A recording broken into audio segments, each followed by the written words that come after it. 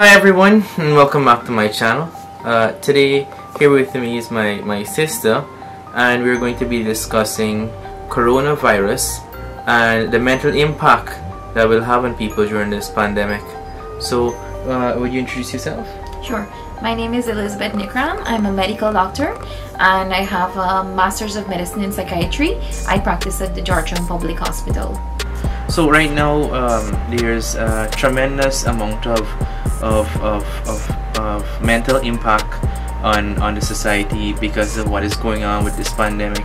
Could you discuss a little bit about this impact and as well as social isolation that it's causing? So as we were saying earlier in casual conversation, people are going to be a lot more stressed, and the stress will manifest itself as depression and anxiety.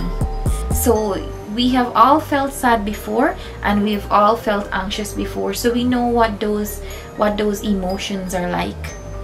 But now it's a time that people should watch out, and people should really be vigilant to see when themselves and their family members it's moving from a normal reaction to an abnormal situation, from that place to one which symbolizes mental illness. You know about anxiety and depression. How do you feel when you're sad? Well, you feel a sense of hopelessness and helplessness. Yes, so there is changes in mood. Your mood gets low. You lose interest in the activities that you normally enjoy. You can have changes in appetite and changes in your sleep patterns. So you can either sleep more or sleep less, or you can eat more or eat less. But prior to the coronavirus, these things were present and prevalent in society. So how can we distinguish its effect on us then, as opposed to this pandemic happening and the stress is happening now? How can we differentiate the stress caused by this pandemic? So the stress caused by the pandemic will be time specific, occurring after the pandemic has revealed itself. And also our worries and our ruminative thoughts will be based on people dying and the risk of people that we love dying and the risk of us dying. Anxiety symptoms, which people would like to know. Everybody knows what anxious symptoms are, but you need to define certain things on the list. Like I bet a lot of people use the word hopeless, but do you really know what hopeless means? It means that you feel like your situation wouldn't change and it can only get worse from here. And anxious symptoms, everybody we're familiar with, because we've all went into strange situations where we feel apprehensive or we worry that something can go wrong, and so we can have nervousness, we can have trembling, we can have racing thoughts, we can have fast speech. Now everybody can experience symptoms of anxiety and symptoms of depression. What I think what your viewers need to know is how to know when they're having a problem that they will need medical intervention for. So usually when the symptoms are they're excessive, like they're present on you and you feel burdened with them for a long period of time, and when they interfere with your routine. So lots of us are stressed out at different times, and we're still able to get up and take a bath and have a meal and interact with our family and go about our daily chores. But once these symptoms begin to interfere with your routine, and they either make you stay in bed longer, or they make you want to just sit in a chair and just wallow and worry about what is going to happen, then there is definitely something wrong and you should get some help. And so since we answered the fact of anxiety and what it is, what are the coping mechanisms now? How can we deal with this? Because I mean, going to the hospital at this point in time, a lot of people are afraid to do so, because they're maybe they would be at risk at contracting the coronavirus. So how can we? Is there not a medical, not a tablet way, but a behavioral way that we could learn, that we could apply in our daily lives, so that we can help alleviate these symptoms as it is right now? Absolutely. So The WHO has some very specific recommendations, and it's worth the read to go onto their website and check out what information they have to offer. Some recommendations that they offer to help alleviate the stress is that you manage your information, how you receive information, because lots of people, they will have their radios or their television on, and they look for updates throughout the entire day, and so they're in a high tension state throughout the entire day. So the first thing is that you need to limit when you're exposed to updates. One other very important thing is to trust the source that you're receiving information from. So I know lots of people have lots to say about coronavirus, how you can get it and how you can treat it. Some people like to say about fever grass. So you need to find a trusted source and get information only from that source. Other things you can do is that what psychologists have found with stress and its impact, the people who usually feel stressed or feel overwhelmed by what feelings they're having are the people that feel like they don't have any control.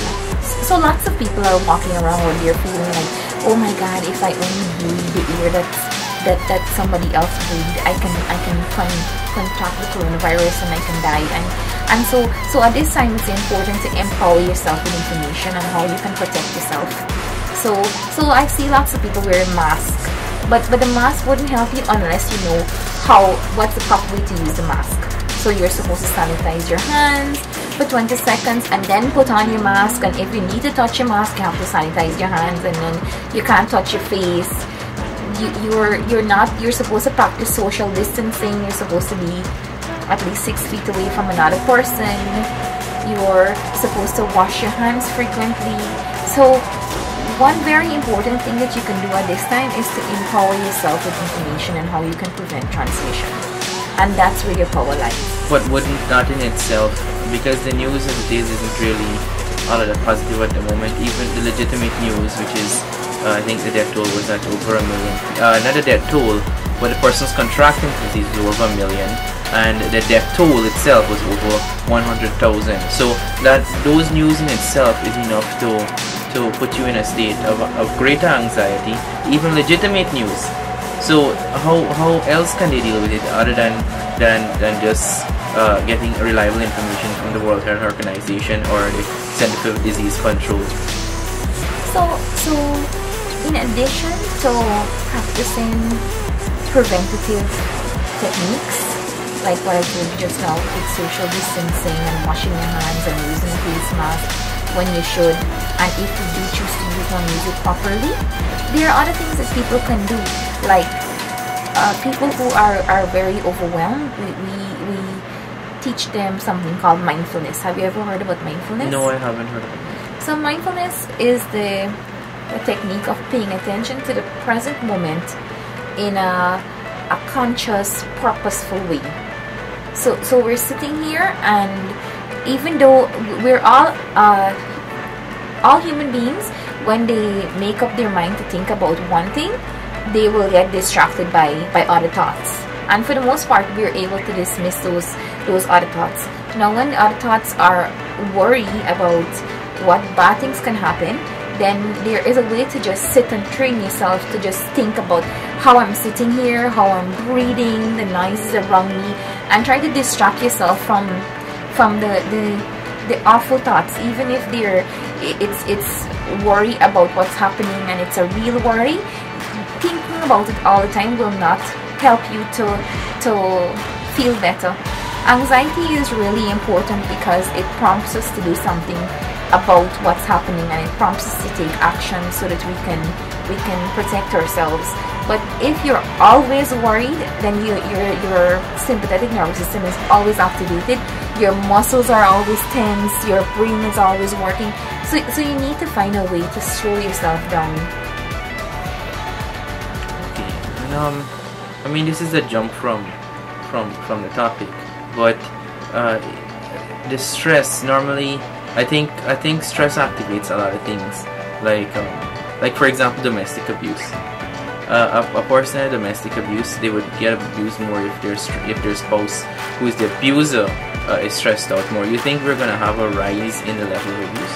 Definitely. There's a news article today that says that there are more cases that have been reported, and so I am by no means prepared to speak about that. But what limited information I know is that if you combine loss of job with increased need for money because things in the shops, the prices have raised, children are no longer at school, so routine is disrupted and everybody is confined within the home.